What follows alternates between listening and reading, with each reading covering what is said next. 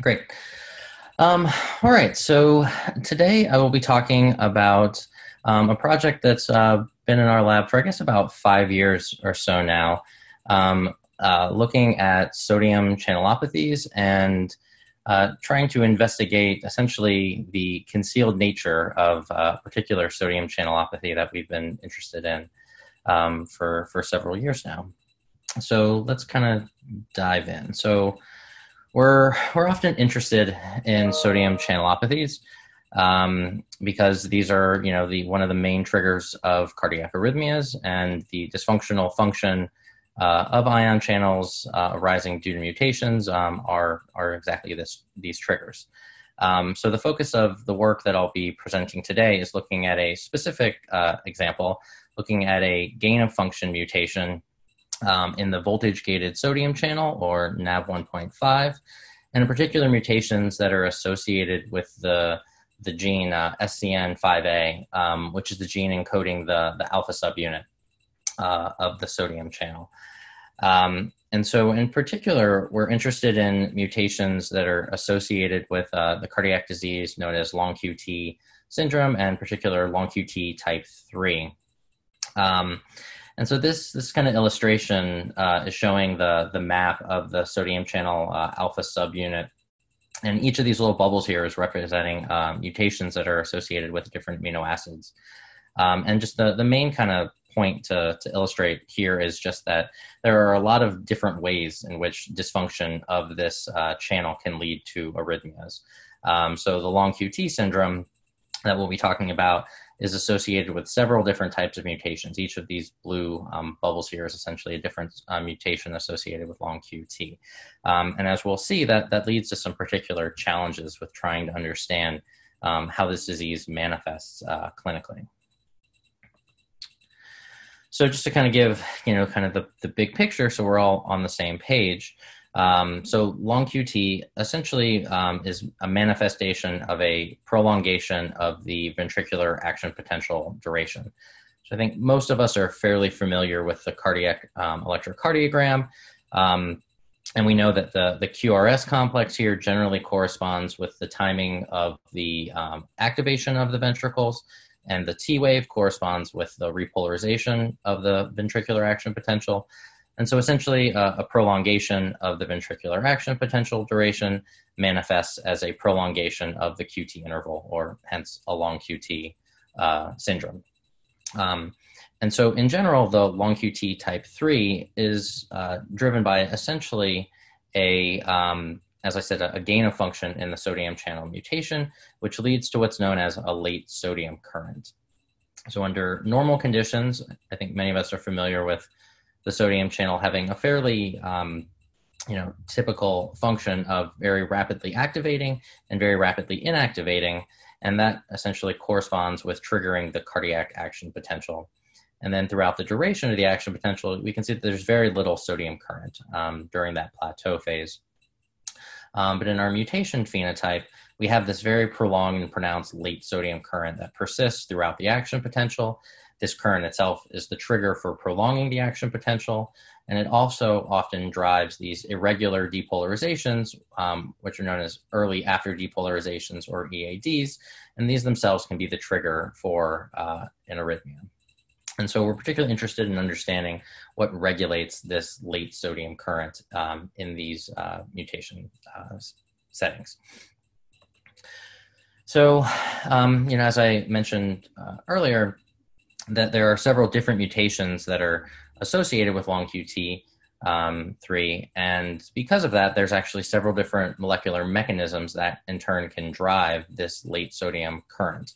And just to kind of illustrate two examples, we can see that this late sodium current, one particular way in which it can manifest is if the channel exhibits an impaired inactivation. So here we're showing the curves as a function of voltage for the steady state activation and inactivation. And in the setting where we have impaired inactivation, we essentially can see that this is going to lead to a sodium current at voltages that are associated with the plateau phase, and that leads to this sustained sodium current that persists throughout the plateau. Similarly, a different mechanism could be, instead of impaired inactivation, there could be a shift in this curve, which leads to this overlap between the activation and inactivation of the channel.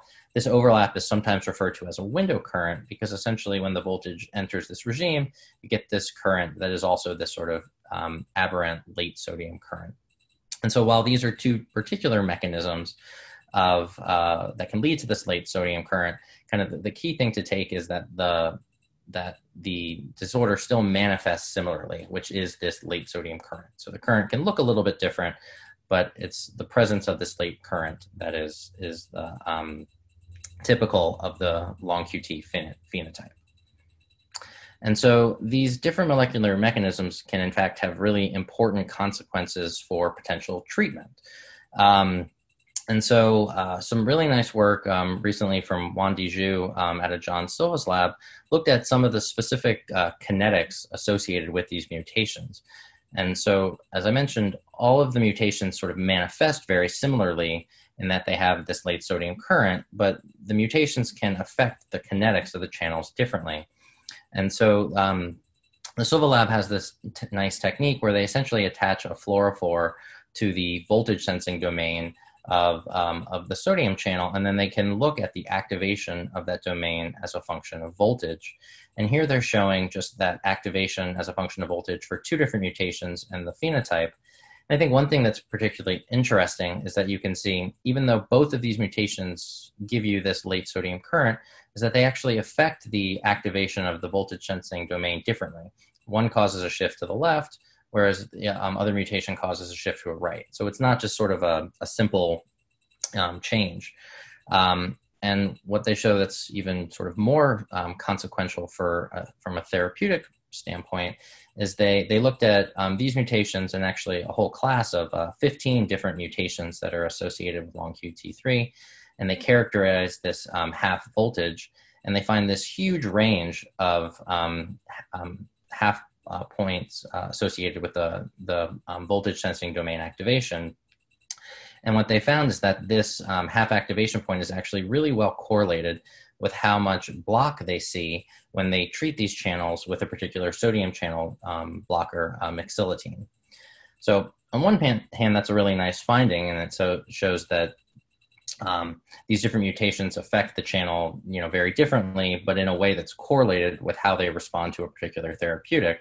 At the same time, it says that treating these patients is potentially going to be very complicated because even though they manifest very similarly, the underlying mechanisms behind the mutations lead to very different responses to therapeutics. So that's one particularly big challenge associated with this disorder. And another particular sort of challenging aspect of this disorder that we've been interested in is the fact that this disease is sometimes referred to as what's known as a concealed disease. And so what I mean by that is that the disease, the symptoms of the disease itself often won't manifest in patients until fairly late in life, into the early 20s and 30s. And so these patients that have these mutations will often be completely asymptomatic. And that means having essentially a completely normal QT interval for many decades of life. So this is one particular study that followed patients that have the long QT mutation, and they looked at groups that either had the prolonged QT interval versus a normal interval. Perhaps not surprisingly, patients with the prolonged QT interval had a higher risk of cardiac events or sudden cardiac death, but those that still had the QT interval in a fairly normal range still had an increased risk of sudden cardiac death. And this increase sort of starts roughly around 10 to 20 years old. So, again, a decade essentially into life. And what's often particularly, traumatic or difficult with this disorder is that sudden cardiac death is often the first symptom that these patients exhibit. And so, I'll often refer to this disorder as the least common, but the most lethal. And so there's actually many different classes of long QT syndromes. Long QT 1, 2, and 3 are essentially the most common. Of those three, long QT3 is actually the least likely to have any cardiac event. So here's showing long QT3 relative to 1 and 2 in terms of there being any cardiac event. But it's actually the most lethal in terms of there being an aborted cardiac event or sudden cardiac death. So it's a particularly challenging disorder from a clinical standpoint in that you may not know you have symptoms of it, but then when you do, it's often a very lethal symptom to start. So this was really our kind of motivation for trying to understand this disorder a bit in a bit more detail. So one thing that's particularly interesting is that these EADs and these prolonged action potentials that we showed earlier are fairly reproducible events when you look at isolated myocytes that have these long QT associated mutations, but they're often much more rare in cardiac tissue. And then, as I mentioned with patients, they're often much more rare in patients in terms of actually having arrhythmic events. And so at kind of just like a high level glance, you would think, well, the main difference between looking at an isolated cell versus tissue is, well, cell coupling, right? In tissue, the cells have cell-cell coupling interactions.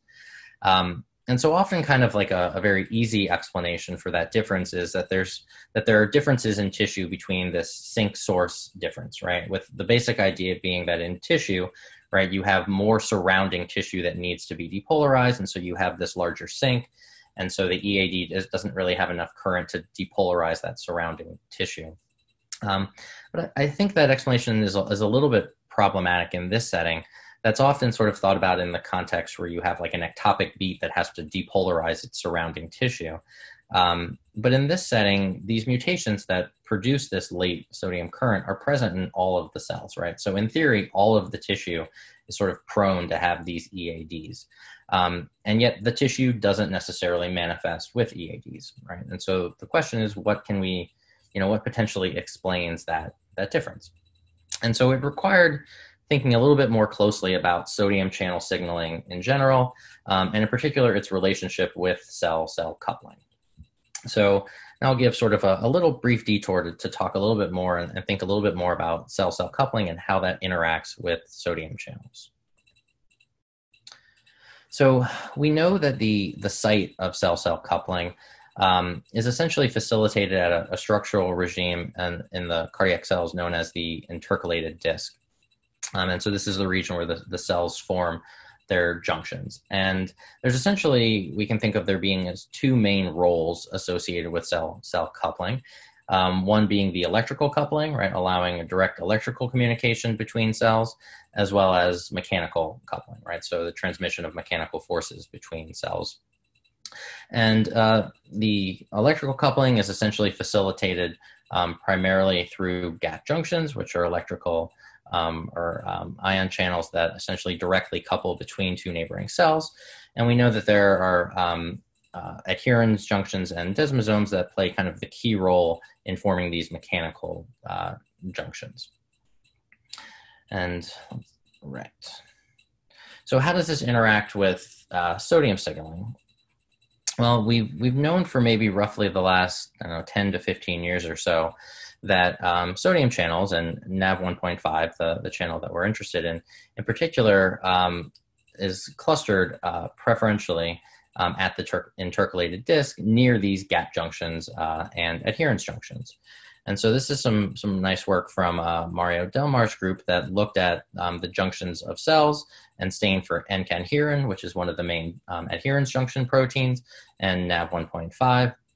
And we can see, kind of zooming in on the region of the intercalated disc, that there's these clusters of cadherins and sodium channels that form in these spaces. Some really nice work. This is my colleague now at Ohio State, Sai Gavin. This is work he did during his postdoc with Rob Gordy, looking at the localization of sodium channels with connexin 43, which is one of the main gap junctional proteins. And again, they show really nice clustering of NaV1.5 and connexin 43 occurring at the intercalated disc. And then some follow-up work, also with Rob Gordy, Sai used storm microscopy to really nicely kind of quantify this relationship. So these images here are actually showing essentially a cross-sectional view of the intercalated disc, and you can see these really nice clusters of connexin 43 and NaV1.5 that are essentially kind of interwoven with each other. And when they quantify these, they see that these essentially form domains that are really within 100 or so nanometers of each other. So in particular with connexin 43, NaV1.5 is very closely associated with these junctional proteins in fairly small spaces. So that's kind of one of the key features that we sort of now know or have a good sense of experimentally in terms of how sodium channels are interacting at the intercalated disk. And then some other really nice work that is also from Cy. This is during his PhD work with Steve Polzing, who's also my collaborator on this project, is that these sodium channels are actually forming clusters around gap junctions in fairly narrow spaces. And so these are TEM, or transmission electron microscopy, images of the gap junction here. And they essentially are identifying the space that's directly adjacent to the gap junction, which they call the perinexus. And so, from the imaging from the previous slide, we have a pretty good sense that within, a few hundred nanometers or so, is that these regions are fairly densely packed with sodium channels. And so they've done some really nice work to actually quantify what these spaces actually are physically, what's the actual geometry. And they see that these spaces are really on the order, again, in the nanometer range, anywhere from about 10 or so up to about 50 on kind of the upper end of, on the upper end. And what's also nice is they've started to develop a suite of tools that we can use to perturb these domains. And so at a simple first pass is they found that you can use osmotic agents, so something like mannitol, to perturb these domains. So here, where they've added mannitol, which they are identifying as an acute interstitial edema condition, essentially can expand these local nanodomains. And so now this kind of gives us a tool that we can use to perturb these domains experimentally. And what's nice is they actually found that this swelling of these domains seems to be localized, particularly to these gap junction regions, and doesn't seem to affect regions at the intercalated disk that are not directly adjacent to gap junctions. So, all of these kind of experimental pieces of evidence start to paint a fairly complicated story of the signaling that's happening at the intercalated disk. But essentially, it demonstrates that we really have now all of the necessary pieces of regulation that are a part of a potentially a different mechanism for cell-cell coupling, which is known as aphaptic coupling. And so aphaptic coupling essentially requires kind of two main pieces. And so one is that we have this high density of sodium channels, and that those channels are on membranes that are closely opposed to each other in fairly tight spaces. And so these two components lead to an additional mechanism that the cells can electrically communicate with each other. So what is aphaptic coupling, for those who don't know that term?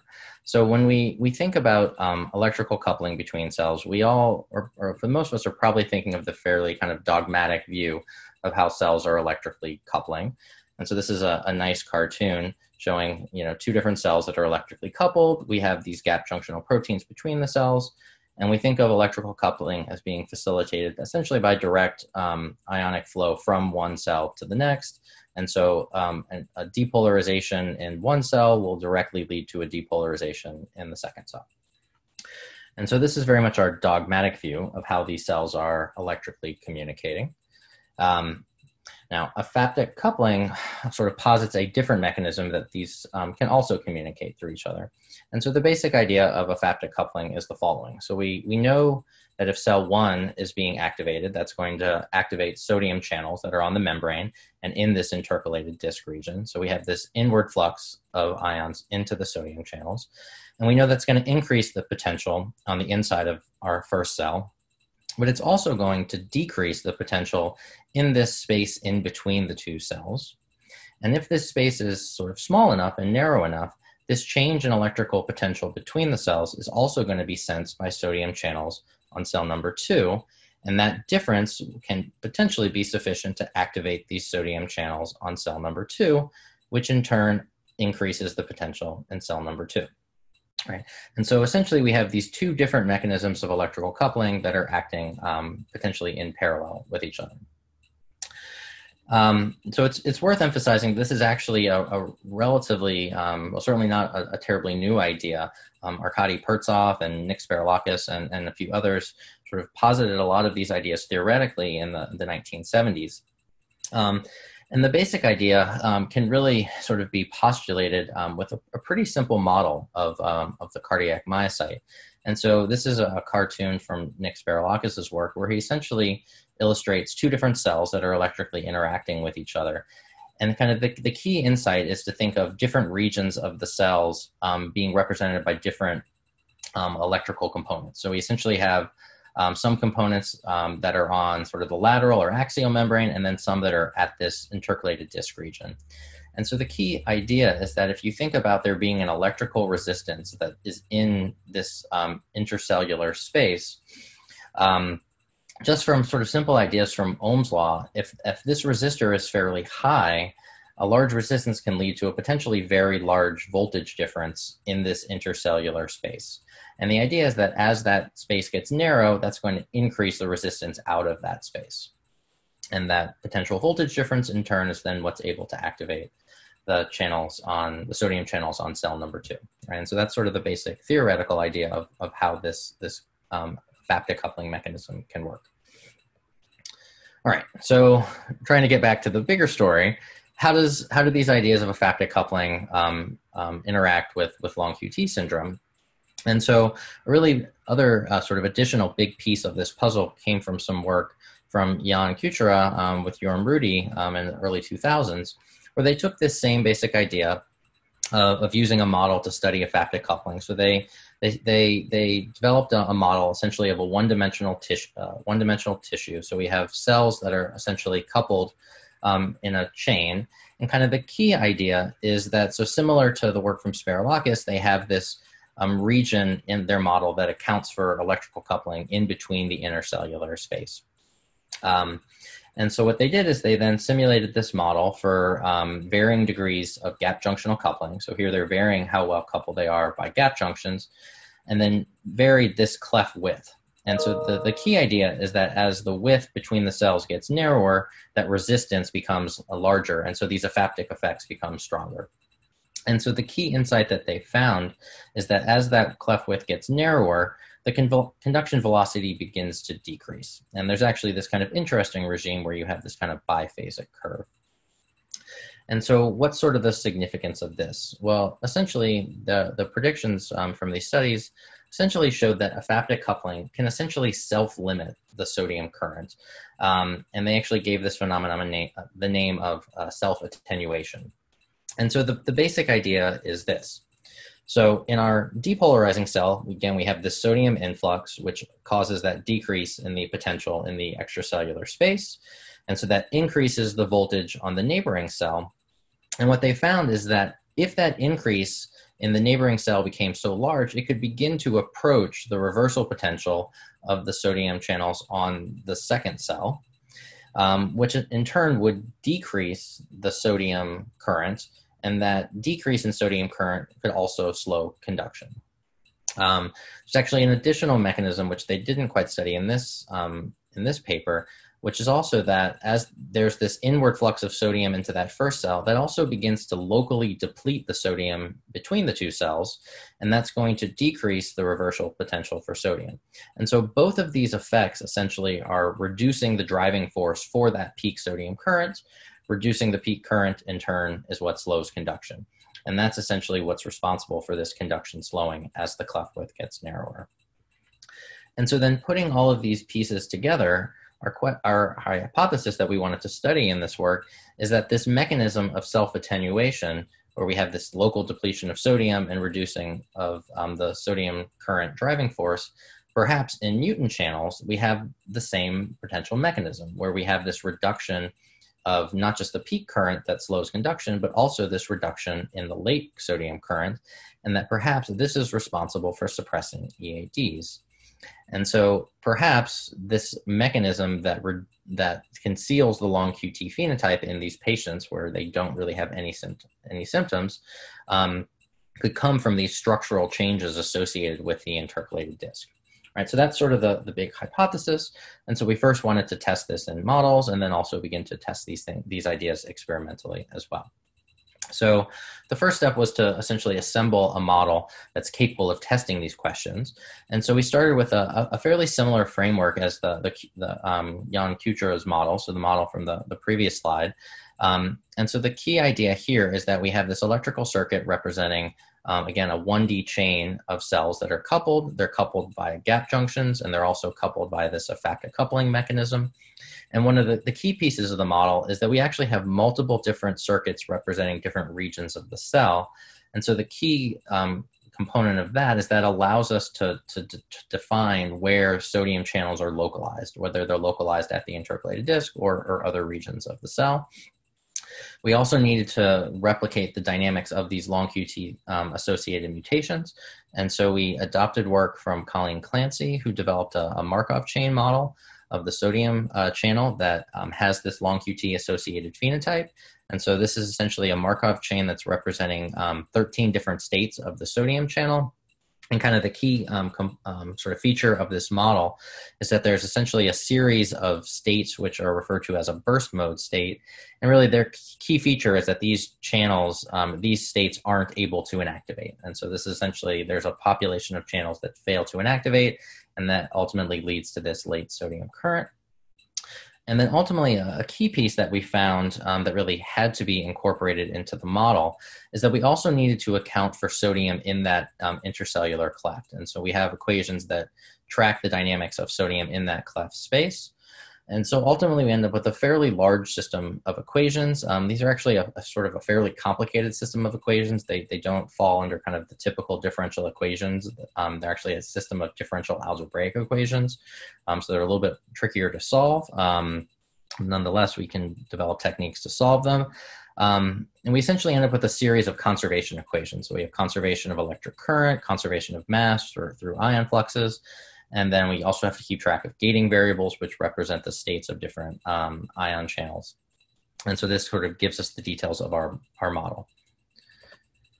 All right, so now we're all set up to actually test out these hypotheses and to run some simulations. And so here we're showing the membrane voltage, the sodium channel open probability on channels at the intercalated disc, the current at the sodium current at the intercalated disc, and then also this sodium reversal potential. And so just remember, this is actually, again, a 1D cable or chain of cells, but we're just showing two different locations just for clarity. And so we first look at the case where we have a wild type version of the channel, of the sodium channel, and then also for the case where the cleft between the cells is relatively wide. And we see things look fairly normal, nothing terribly exciting, right? We see normal action potentials. Our sodium channel sort of rapidly activates and inactivates, and very little is changing with the sodium reversal potential. If we look for the case where we have the wild type channel, but now a narrow cleft, the action potential looks fairly similar, and the sodium current itself looks fairly similar. But we actually have this sort of transient change in the reversal potential. And what's actually happening here is during the action potential upstroke, is we have this rapid influx of sodium, which begins to locally deplete sodium in the cleft, which transiently decreases this reversal potential, and then it begins to gradually refill. So by the time the next beat comes along, everything is sort of back to its steady state level. So the action potential doesn't look very different, but we do sort of see this transient dynamics in the reversal potential. So now if we look at the case where we have the mutation, things look obviously quite a bit different. So in the action potential, we have this very long series of these EADs, right? So this is clearly the arrhythmic phenotype that we're interested in studying. If we look at the open probability, again, we see that there's this, prolonged period where the channels are open. We see this inward sodium current that is our late sodium current. And in this case, there's very little happening with the reversal potential.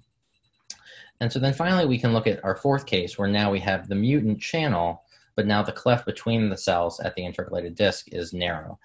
And lo and behold, it looks fairly normal, right? The action potentials are a little bit longer than the wild type, but still fairly normal. But what's interesting is we see that the channels themselves are open, right? So we have this enhanced open probability that's associated with the mutation. And we have sort of a little bit of a late sodium current, but not enough to really cause this really dramatic prolongation that leads to EADs. And so what's happening is that we see that there's actually this essentially a negative feedback mechanism that's taking place. And so what we see is if we look at the reversal potential in the blue case, for the mutant with the narrow cleft, is we have this initial decrease in the reversal potential, which starts to recover. But then this late sodium current itself causes a second depletion locally, which then in turn causes another decrease in the reversal potential. And this decrease in reversal potential decreases this late sodium current and essentially turns it off. And so essentially this whole mechanism, or this whole process, is essentially a negative feedback mechanism, which we think about from sort of a physiological standpoint would be desirable, right? It's essentially a self-regulation where the late current turns itself off and prevents the formation of arrhythmias. And we see that this in particular requires this narrowing of this intercellular space. Right? And so that's kind of the big picture. These posits a potential mechanism where changes in the spacing at the intercalated disc are able to potentially suppress the formation of these EADs. And so we can again sort of look at this over different conditions to get a sense of where exactly do we see these the formation of these EADs. So here we're varying the cleft width and looking at the action potential duration. And we see for the wild type case shown in black, again, there's very little change, which is kind of what we'd expect based on the previous slide. But if we look at the mutation, we see that there's sort of this series of steps where each of these is corresponding to potentially longer and longer EADs. And so for narrow clefts, we see an action potential fairly similar to the wild type, whereas for a wide cleft, we see a fairly prolonged action potential duration. We can also look at this as a function of the cycle length. So we can look at how does this depend on the pacing rate of the tissue. And so as we increase the cycle length for the wild type case shown in black and green, there's sort of a gradual increase in the action potential duration, which is fairly typical of restitution, but it's fairly small. Whereas for the mutation, we see once we get to right around 900 milliseconds, which is already a fairly slow rate for a guinea pig, which is the model that we're using here, there's suddenly this fairly large increase in the action potential duration, and we see very long EADs. And so one thing that's nice is this is fairly consistent with what's seen clinically. So long QT3 is typically manifests under bradycardic conditions, which would correspond to long cycle lengths here. Whereas at faster cycle lengths, we see fairly similar action potential durations, which we see here. And so that's sort of a nice finding that's consistent with what we would expect clinically.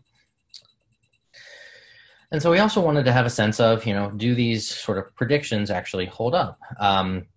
So as I mentioned earlier, this has been a really nice collaboration with Steve Polzing at Virginia Tech. And so some work that was done with his, at the time, PhD student, Amara Greer-Short, was to look at these ideas in a pharmacological model of long QT3. And so this is work that was done in guinea pig hearts.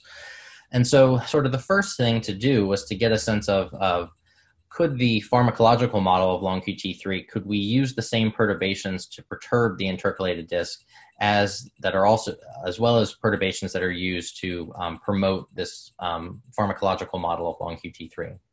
So a particular toxin known as ATX2 is a fairly common agent that's used to promote a late sodium current.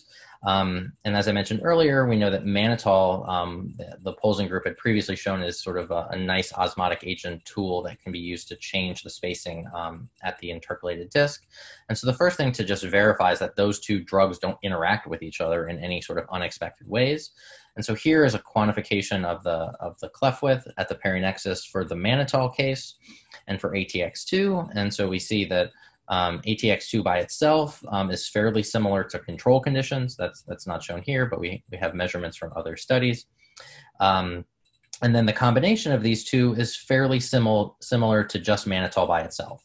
And so this suggests that adding ATX2 and mannitol essentially has the same effect at the perinexus as mannitol by itself, right? So that sort of suggests that we have now a set of tools that we can use to both promote the long QT phenotype and then also perturb the intercalated disc structurally. So this is what we can then perform optical mapping. So these are now measures of action potential duration in Langendorf perfused guinea pig hearts. And so here is now plots of the action potential duration as a function of cycle length. And so kind of the first sort of control condition is just looking at mannitol versus control by itself. And we see that those are fairly similar to each other, which is nice. This is, again, sort of essentially analogous to comparing our wild type wide case with our wild type narrow case. The addition of ATX2 is, again, sort of comparable to adding or comparable to having the mutation. And so we see that it does prolong the action potential, which is what we'd expect because it does promote a late sodium current. But then the combination of ATX2 and mannitol combined prolongs the action potential even more. And this effect actually becomes more and more pronounced at slower heart rates. And so certainly qualitatively, it's very similar to what we saw in the computational model, which is certainly a nice finding. And so the next thing that we can do is we can now use our model to at least make some predictions about how other features of the system could affect this behavior, right? We at least have a sense of, from the experiments, that potentially this mechanism holds. We certainly at least see experiments that are consistent with what the model predicts. And so we can start now making new predictions to get a sense of what we might expect. And so the first thing we were interested in looking at was gap junctional coupling, right? Because there's often this idea that gap junctional coupling is very kind of critical for the formation of these EADs. And so the first thing we did is we varied gap junctional coupling in our model. And so again, here are kind of the same series of traces. Gap junctional, increasing the gap junctional resistance, as would be expected, was shown to slow down conduction. So you can see that here, in that with higher gap junctional resistances, the action potential is sort of showing up at a later time, right? So we have this typical conduction slowing that we'd expect as the gap junctional coupling is reduced. But when we actually look at the EAD formation and look at action potential duration as a function of cleft width, is we can see that the dependence is actually fairly similar, right? We still have this regime of narrow cleft width without EADs and high cleft width has EADs. There is some dependence where reducing gap junctional coupling does slightly promote EADs.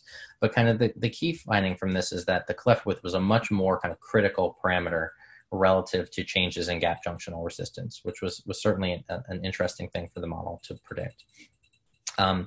The other thing that we can start to get a sense of is you know, I talked about earlier that from microscopy, we have some sense that sodium channels are preferentially localized at the intercalated disc.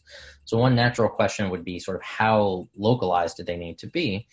And so we can vary this in our model as well. And we found that somewhere on the order between 70 and 90% of the channels being localized at the intercalated disc essentially gave us very similar results. So these do require that the majority of channels are localized at the disc. Once we start getting into smaller numbers, somewhere between 50 and 10% is essentially a uniform distribution in our model, we start losing this effect. So the sodium channels do need to be localized at the intercalated disc in order for these effects to manifest. And then finally, this is kind of one of my favorite studies because it's a really nice example of performing a simulation that would be essentially impossible to do experimentally. And so when I was talking about kind of the mechanisms of effective coupling, we talked about there being really kind of two key pieces, right? There's this change in the electrical potential in the intercellular space, and then there's also these changes in sodium concentration. And in practice, those are, of course, going to be sort of coupled to each other, right? Because changes in ion concentration affect electrical potential.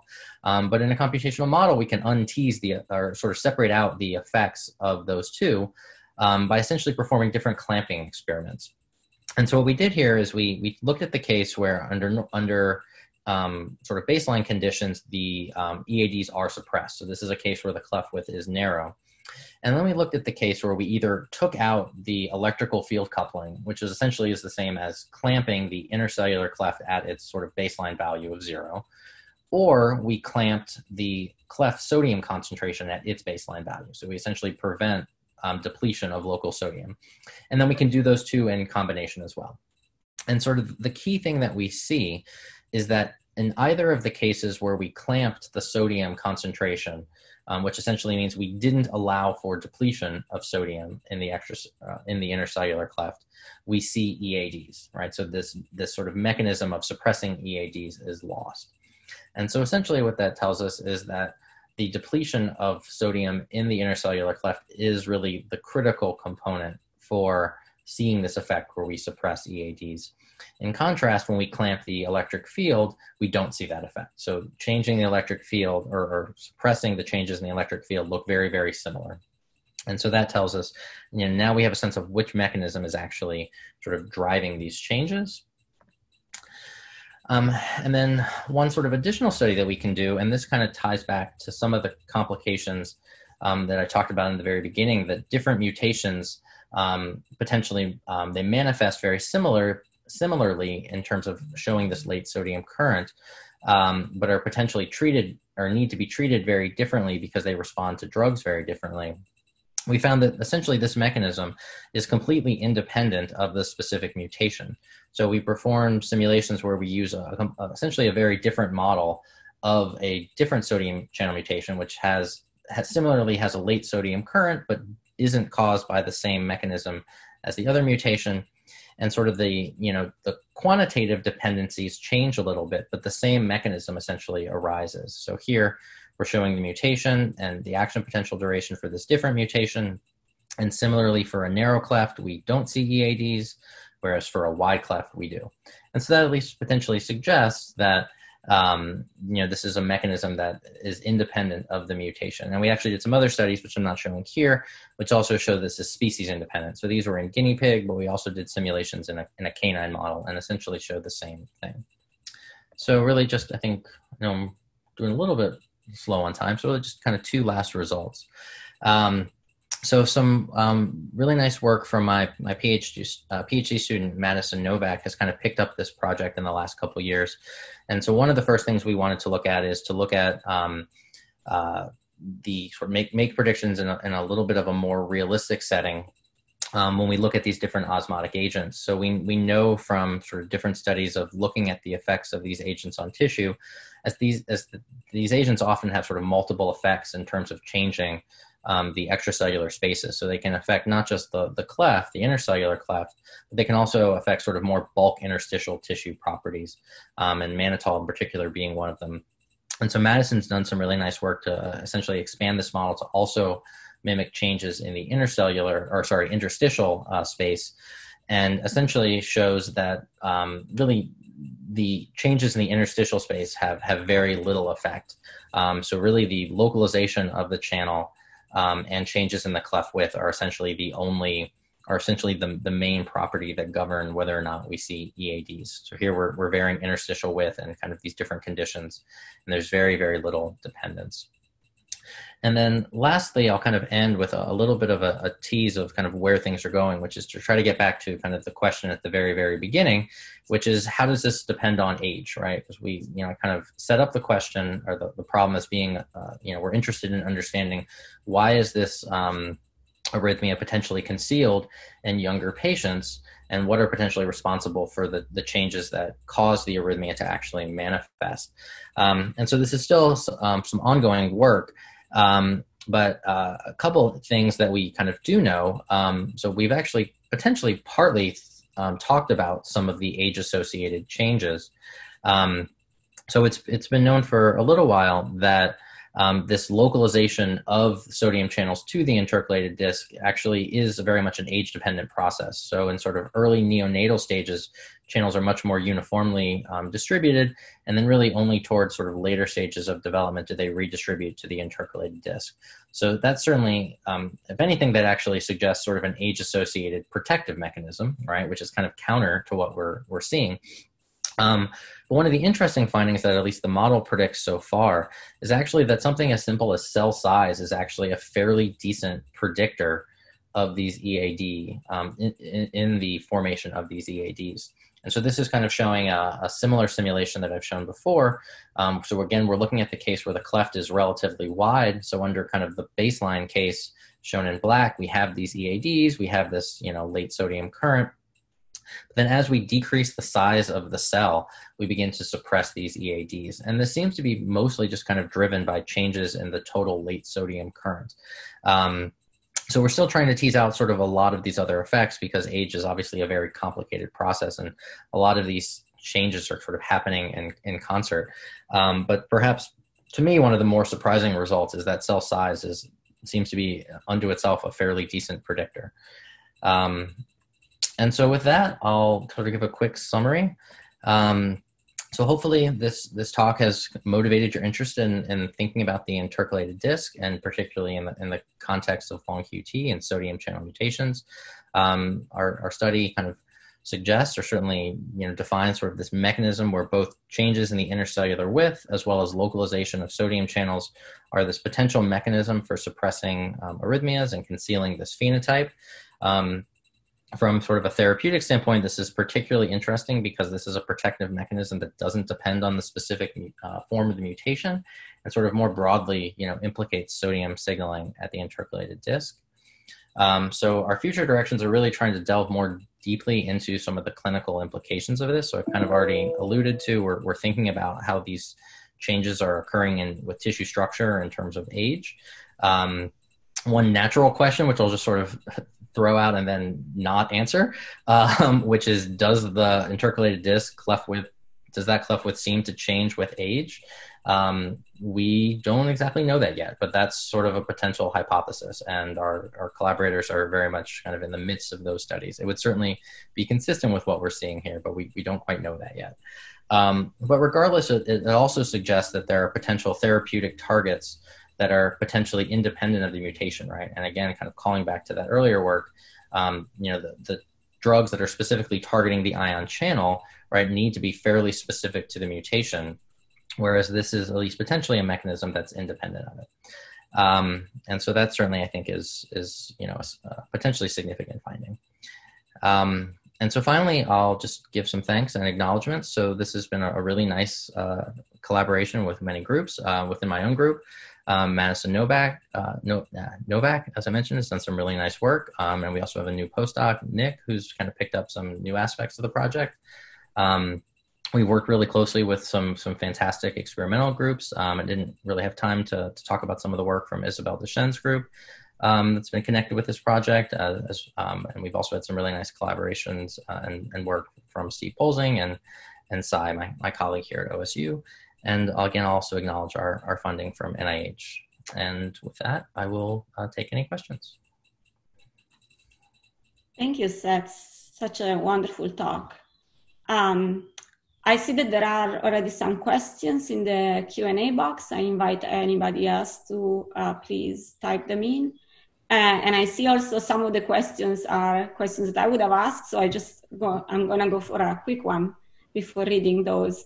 And so I saw you looked at, how many sodium channels really need to be localized in the intercalated discs in order for these phenomena to occur. Have you looked at any other proteins, and namely, for example, NKA, for example? Or... Yes. So I guess yes, with a to be determined. So yes, there's some other evidence of electrogenic proteins at the intercalated disc NKA.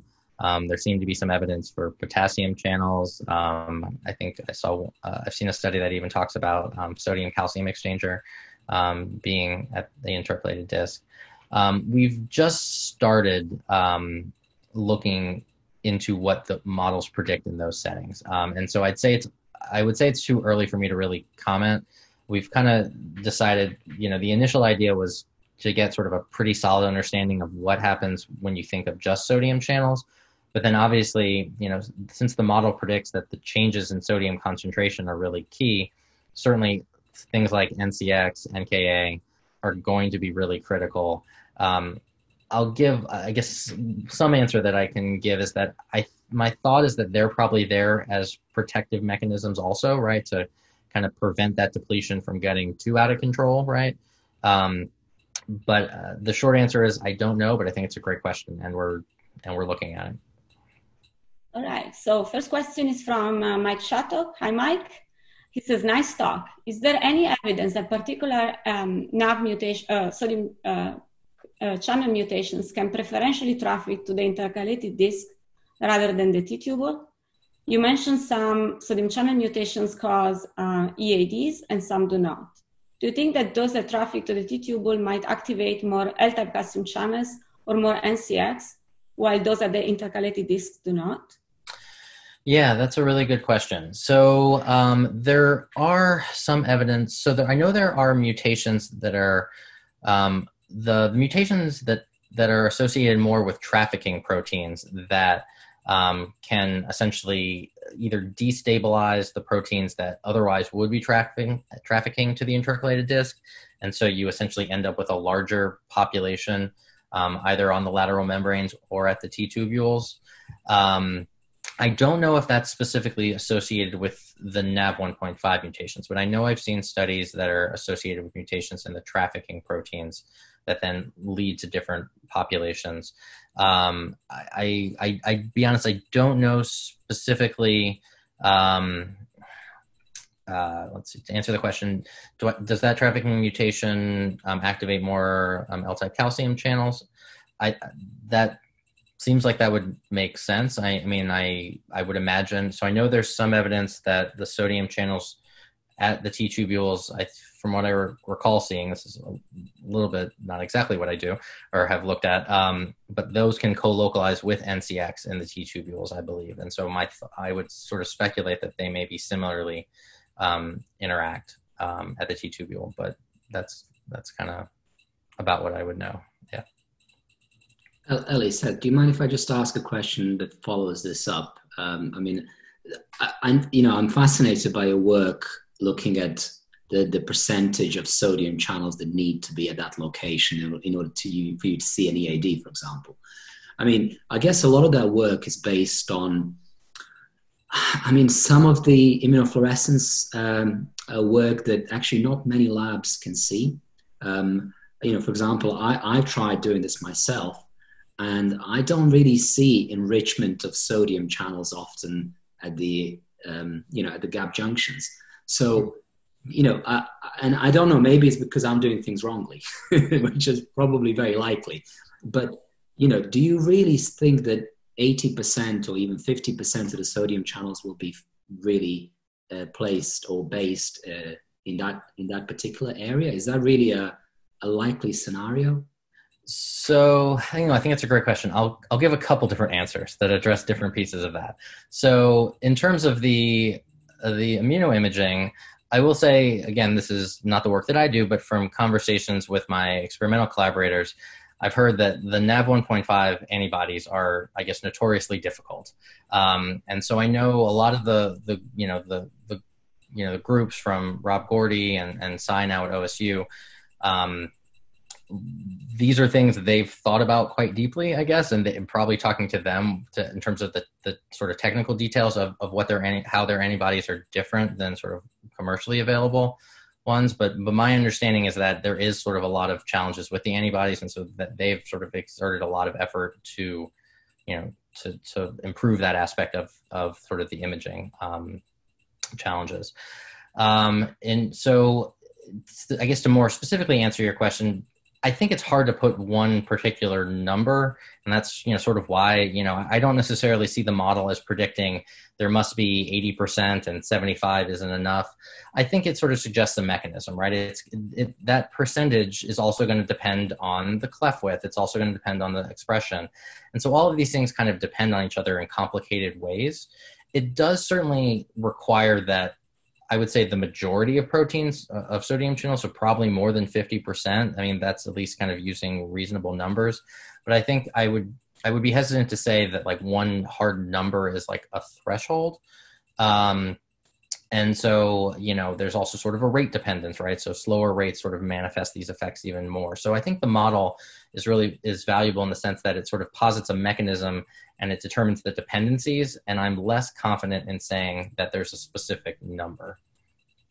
Yeah, but hopefully that kind of, if you create a lot of ionic traffic in that area, through basically having a lot of channels there, then of course you're more likely to induce an EAD, Right. Whereas if you have less of it, or maybe more physiologically relevant concentrations of the channels, then maybe you won't. I don't know. I'm just wondering, you probably thought about this far more than I did. I did a few immunofluorescent stains and just gave up and said, I can't see it. So I'm clearly not very good. But I mean, I know there's been multiple groups that have found sodium channels localized at the intercalated disc. And in fact, I remember some earlier studies actually failed to find them anywhere else, right? That they found very few on the lateral membrane. So I think there's pretty convincing evidence that there certainly is a population at the intercalated disc. What percentage it is, I think is tougher to answer, but I do think it's fair. I'm pretty convinced that the evidence is that there are populations. I've seen them there, but yeah. I just haven't seen them being enriched. But yeah, sorry, I am taking over, so please continue. Yeah, I would consider the enrichment also some sort of a controversial issue still, because there are also functional data looking at, for example, the tubulated myocytes, in which you lose at least 10% of the sodium current. So that probably is also. Yeah. Oh, this is the other point I was actually going to add to that, right? And there's a study from Mario Delmar's group too. I want to say Lynn is the first author, but I might be thinking of a different study. So that may be, I may be misquoting the wrong paper. But I know there's a study from their group that specifically looked at patching sodium currents at different regions of the cell, and they definitely find a population at the intercalated disc. I think quantifying a percentage from that is a little bit tough, right? And then there's also sort of the question of when you isolate cells, right? The intercalated disc is now disrupted, right? So it's not exactly the native setting, which is obviously a very big technical limitation. But even in that setting where the cells are disrupted, they do still find distinct populations at the intercalated disc, right? And so that's at least a functional validation that's beyond the immunoimaging too. And when you do the mannitol experiments, do you think any of the cellular ultrastructure is modified, like T-tubules, for example? Are they also? That's a good question. I potentially do, and that is again sort of additional complication. So in these models we didn't specifically distinguish between sodium channels at the T-tubules versus sort of other parts of the lateral membrane. It's just sort of channels at the disc versus not at the disc. But you're right. But I think the mannitol is potentially having other effects, which is complicated. And actually, again, both of our experimental collaborators are working on kind of getting away from using the osmotic agents because they do have some of these off-target effects, and developing tools to really directly target the channel without sort of these secondary effects. All right. I'm going to move on and take another question. Jeff Sosserman. Hi, Jeff. Hi, Jeff. Nice talk. It seems like effective coupling would depend critically on diffusional isolation from the broader extracellular space. Has this been probed directly by fluorescent dyes, which could allow for imaging washout kinetics, or any genetically encoded voltage reporters targeted to that space? Yeah, Jeff, that's a really great question. The short answer is no, but we've talked about it a lot. So again, I don't entirely understand the technical aspects, but again, we're talking about, nano domain spaces. So I think, getting voltage sensitive reporters into those spaces and sort of accurately reporting it my understanding is that these are very technically challenging aspects. Obviously that would be great. It would be really important to have a sense of, are these changes in local sodium happening, certainly, on the magnitudes that the model predicts, or just really at all. I will say we did try to probe that question a little bit experimentally, because you picked up on something that is really insightful, which is that diffusion with the broader extracellular space is actually a pretty critical piece, but it was surprisingly less critical than I expected. And so if you think back to the trace where you kind of see the recovery of the sodium reversal potential, and that's essentially driven by diffusion. So sodium diffusing from the bulk back into the intercellular space. And so we can vary the time constant associated essentially with that diffusion, with that recovery via diffusion.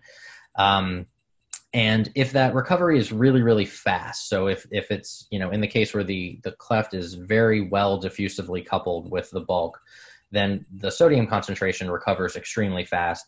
And actually most of these effects essentially go away, right? Because you don't have that local depletion on the time scale of the action potential duration. If it gets really, really slow to the point that it never recovers, then at some point you can actually just block conduction altogether, because at some point you just don't have any sodium in the cleft, and there's no sodium to drive, action potentials on subsequent beats. But there's a pretty wide range in between those two extreme cases. And, it changes results a little bit quantitatively, but qualitatively, everything stays about the same. So as long as there is diffusion with the bulk, and it's not super fast, and it's not basically zero, really anything in between, as long as at some point the space does recover, most of these effects still sort of manifest, which I thought was surprising. I thought the model would be extremely sensitive to that time scale, and it's surprisingly not that sensitive, which is interesting. So, I mean, it still sort of motivates the experiment, because you would still be great to actually see these changes experimentally. But again, the model predicts that it's fairly insensitive, which is nice. Ellie, do you mind if I just ask one follow-up here again? Sorry, I'm just curious about this work, so that's why I'm asking lots of questions. To what extent does apoptic coupling contribute to conduction? Yeah, that's a nice controversial question. So, I try to always give a somewhat political answer to that question, because and not because I'm trying to be overly apolitical, because I actually believe that I think they're kind of two mechanisms that work in concert. My sense is that, hopefully this study kind of convinces that a lot of these apoptic coupling mechanisms are sort of a protective mechanism in the setting of this sodium channel mutation. But there's obviously lots of settings where there's not a sodium channel mutation. And my sense is how much of a role does it play under normal conduction? I think it modulates things. I think, kind of the work from young Kuchera that showed, changing the cleft width could change conduction velocity. I think there's sort of a dependence. On cases where gap junctional coupling becomes much weaker, apoptic coupling actually plays a larger role and essentially becomes protective. So again, kind of similar in this setting, where if gap junctional coupling is very reduced, then apoptic coupling can actually enhance conduction. And so my sense is that they are probably kind of this co-regulated process where, the idea, with the idea being that both sort of are designed to protect conduction in as many settings as possible. And so I'm always hesitant to say sort of an either or, because I really think both work in concert and are sort of necessary to respond to, the perturbations that our heart sort of constantly faces. Okay, thank you. Jeff has another question, which is, have there been reported changes in the geometry of the intercalated disc in patients with the NAB mutation? So that is a good question. So it has not been specifically reported, but I also don't think it's been specifically studied. It has been shown in atrial fibrillation patients, actually. There's a really nice study from Sai, I think is the first author, and I know Steve Polzing is one of the authors. I honestly can't remember who's the senior author. Where they looked at atrial fibrillation patients, and they do see perturbed sort of expansions at the intercalated disc they're actually pretty severe. So I don't think it's been specifically looked at in long QT patients, but again, that would be great. I mean, certainly a perfect study would be to look at long QT patients that do sort of have arrhythmias, and then those that don't, and look at tissue from both of those. That would be a wonderful study, but one that hasn't been done yet. But presumably these changes could be localized rather than, just sort of equally distributed, a bit like adiposity in tissue and fibrosis, right? You might get foci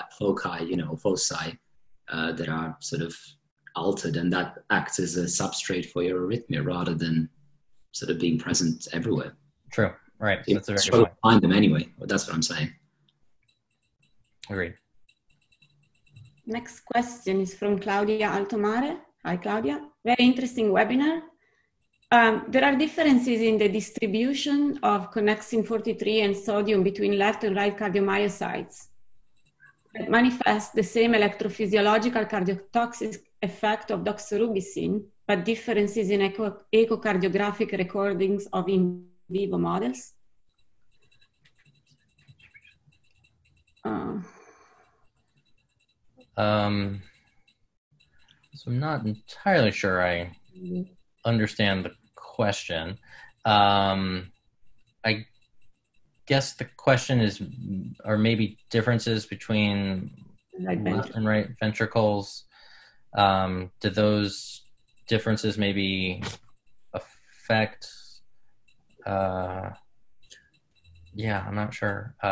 My understanding of this question is that Claudia's trying to say potentially, and Claudia, feel free to get back to us to clarify, but I think she's trying to say that there are examples where connexin 43 expression is altered between the left and right, but then there are no effects of doxorubicin on this, even though there are still expected changes in echocardiographic changes. So maybe contractile effects are different, but response to doxorubicin is still altered. I don't know. Sorry, I didn't quite clarify. Maybe Claudia can clarify in the chat. Yeah, maybe we can move on and Claudia can clarify. Sina Adipur Latmesari. Hi, Sina. Thanks for the talk. What is the mechanism behind the delayed presentation of long QT3? Why doesn't long QT3 manifest until later in life? Yeah, that's a good question, and hopefully I touched on that at a little bit at the end. So, I mean, the short answer is we don't strictly know, but some ideas are, one, that there could be these kind of tissue structural changes that, you know, the model kind of postulates, right? So there could be changes at the intercalated disc in older patients that you don't have in younger patients. That's sort of a hypothesis that we would love to kind of test.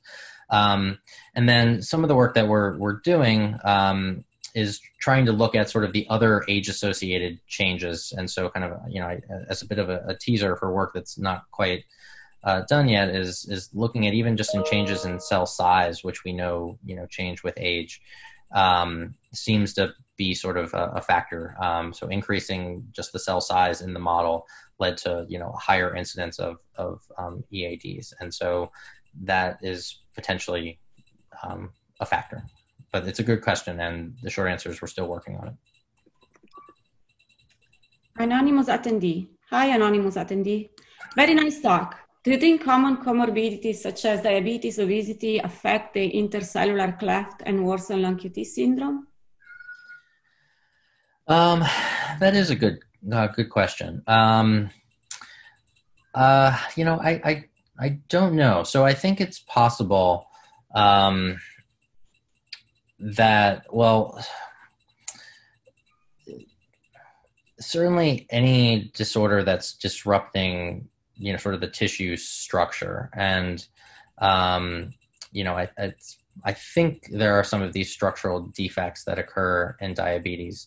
But I don't think certainly anyone's looked at it particularly at the intercalated disc. And I mean, you know, that's a really good question. I mean, I guess if I was completely speculating, I'd say yes, but you know, a lot of this hasn't really been looked at in disease models. But these are questions we're interested in, and I would speculate that it could be. Yeah. So that what I'm continuing, right? Even if we are 10, 12, we don't have time limits here. No. So it's up to you to run as long as you want. Yeah, this is fun. Christopher Oshii. Hi, Christopher. Very nice talk. In the optical mapping experiment using ATX plus, I guess it was mannitol or whatever else. Yeah, that's mannitol. Were any changes in conduction velocity observed alongside the APD changes, and were the changes homogeneous across the tissue? So the first part I can say is yes. So there was conduction slowing that was associated with the mannitol, the cases that had mannitol, but not ATX2 by itself. I'm trying to think. The first author on that paper is Greer Short, and I know in that paper we have conduction velocity data. I just didn't present it here for, you know, to kind of simplify the story a little bit. I don't think there were significant CV changes in the ATX2 by itself case, but there were in the combined case. I don't know if they were looked at spatially. So, I mean, I know that sort of global measures of conduction velocity were looked at. I don't think if they looked at regional heterogeneity. I guess presumably that data is there, but I'm fairly certain it was only measured to sort of look at global conduction velocity changes. That it would be interesting to know if there are. I guess that kind of ties with the earlier question of potentially different regional distributions of connexin 43 and sodium channels. Yeah, good question. Heinrich Tadmeyer, beautiful work, another eye-opener for me. Two quick questions. I learned 50 years ago, the steeper the upslope of the action potential, the faster the conduction velocity. Still true? Then could you comment of ranolazine on the late sodium current? Yeah, good question. I feel like there's a lot of good questions and not a lot of good answers for me. So I don't actually know how much this, I guess I would still think that's true. Because even in the case of faptic coupling, right, it's still essentially an activation of the sodium channel that's then accelerating or potentially slowing down conduction. But I mean, the question's right in that it does kind of make a more complicated story, right? Because the effects of the sodium channel kind of have multiple effects, right? There's the activation of the channel itself, and then if that, if these effects are really pronounced, then there's the slowing, that you reduce the peak in some sense, and that slows down conduction. I haven't really, at least in the model, I haven't specifically looked at correlating the AP upstroke velocity with conduction velocity just to see if that data holds under all conditions. But that would be certainly something we could do. It'd be a nice sort of easy thing to check. So good question there. And then in terms of ranolazine, yeah, so that's also a question, right? So ranolazine is this selective late sodium channel blocker. I think, at the end of the day, right, with any kind of treatment for long QT3, right, the goal is going to be something that's, reducing the magnitude of this late sodium current.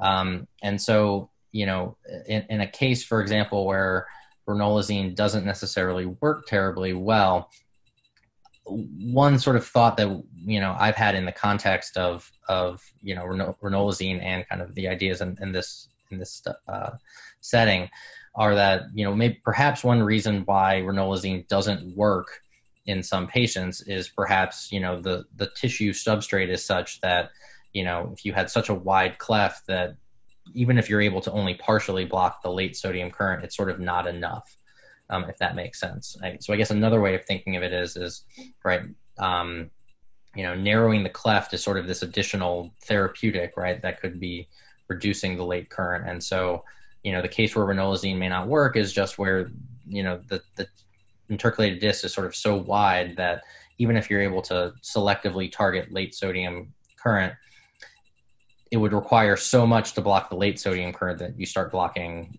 peak current as well, and it starts becoming detrimental. So that's at least potentially one idea of how, the drug is maybe, cases where the drug is not effective, where these kinds of issues become important. Anonymous attendee. Hi, anonymous attendee. Have you used long QT human iPSC to test your theory? Yes, that's also a good question. So we've talked about that a lot as well. So I think one of the issues is, do iPSC derived cardiomyocytes form mature intercalated discs? And I would say, 5 years ago, I don't know if there was much evidence that happened. But I feel like I've seen, in studies and conferences and presentations in the last couple of years that there are at least starting to form more mature intercalated discs. And so you're starting to have, the structural components that would be necessary to test these. I certainly think it's a great idea, right? Because obviously you could look at specific sodium channel mutations. You could also look at some of these like trafficking mutations that we talked about where, perhaps in a genetic way you could perturb localization instead of just in a model.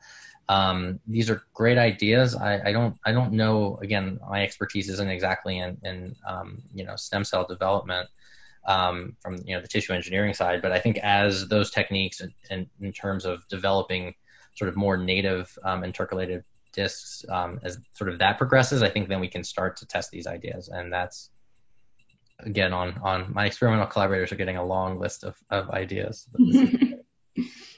Kubilai says, great talk, thank you very much. And I apologize for butchering everybody's name. And then Tristan is saying that I think the atrial fibrillation with the expansion of the intercalated disc is his paper with Steve Polzin. Thanks, Tristan. I'm awful at remembering those things, but thanks for clarifying. Laura Sommerfeld, thank you for your talk. Kind of following on the discussion about sodium channel enrichment at the intercalated disc. Maybe a naive question, but is it not also due to the nature of your model, 1D, that it predicts such a high importance of the intercalated disc pool of channels? Yeah, so that's a good question as well. So we've definitely talked about expanding the dimensionality of the model, certainly 2 or 3D. I didn't go into all of the weeds on the model, but the model itself is actually fairly computationally intensive. Because we're essentially modeling like the intercellular space, we're simulating propagation across the cell. And so because of that, there's sort of faster dynamics that most models will typically just not represent. And so because of that, we have to use fairly small time steps. And so because of that, it becomes a very computationally taxing model. And so scaling it to higher dimensions, it's obviously doable from like a formulation standpoint, but it becomes much trickier to simulate, certainly 2 or 3D, just from like a computational standpoint. But regardless, it is a good question, right? And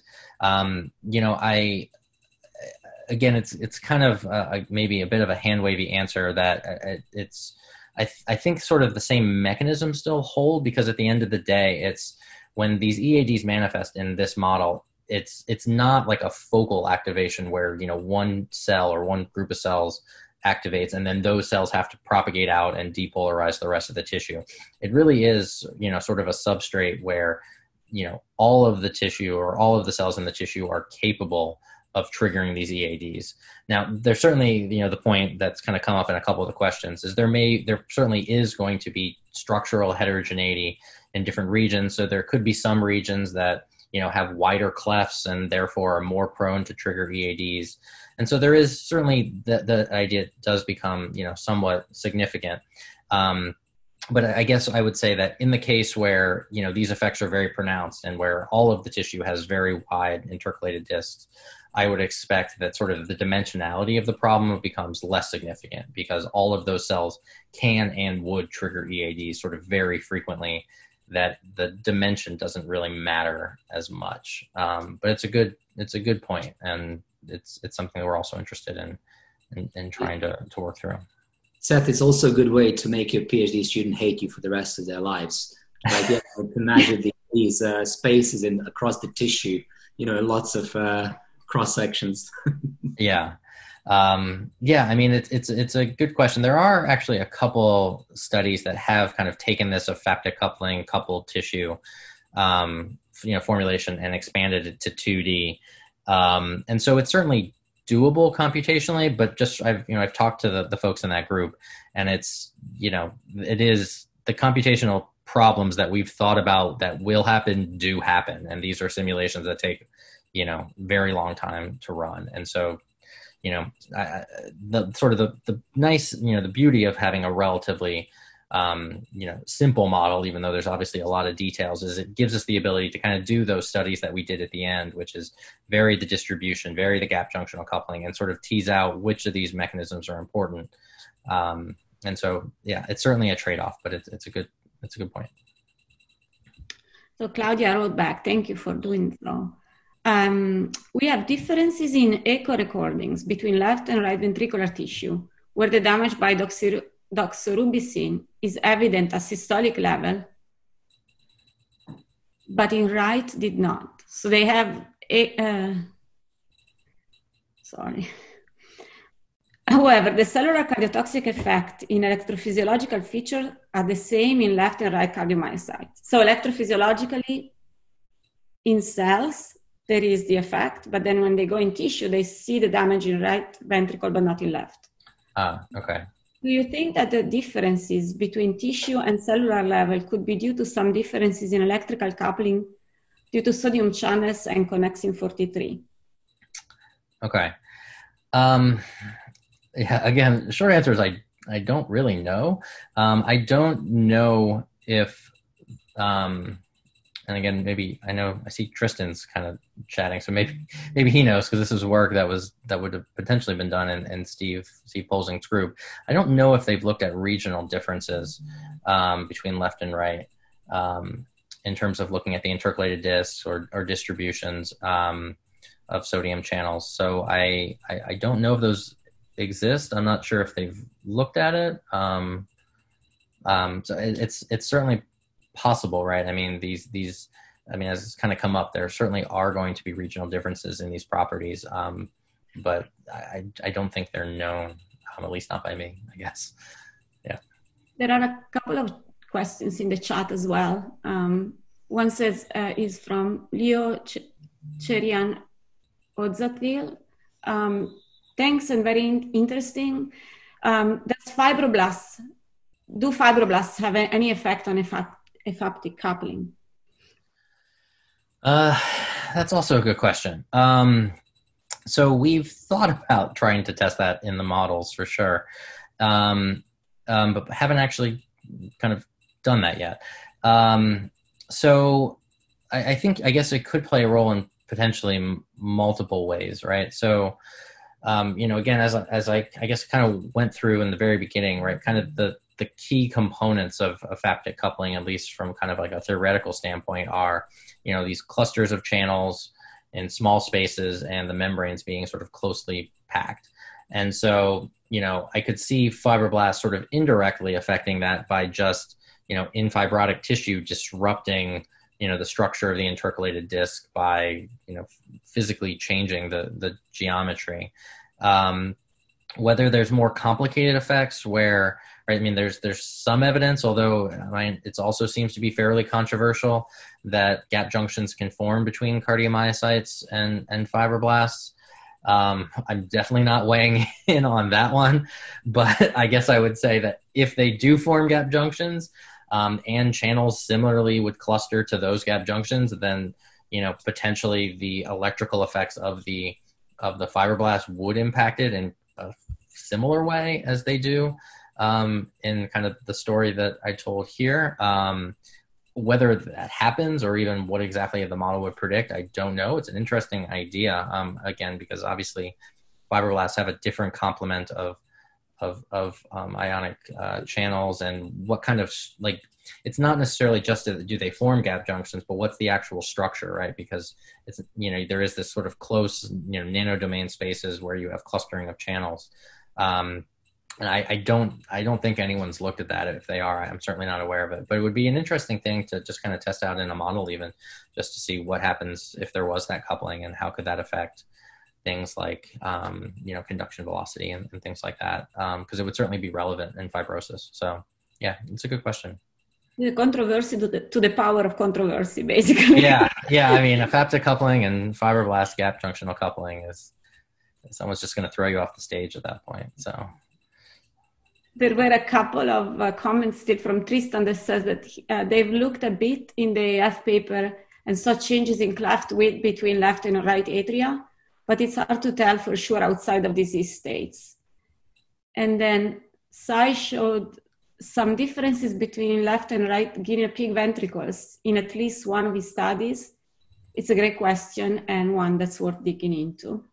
Right. And there is also a quick note on the optical mapping studies and regional heterogeneity. Those are all PACE studies, and we only study a limited region around the pacing site. So it's extremely difficult to tease out how regions of the heart ventricle might differ from each other. Thanks, Tristan, for all of this. Yeah, thanks for clarifying all of those points.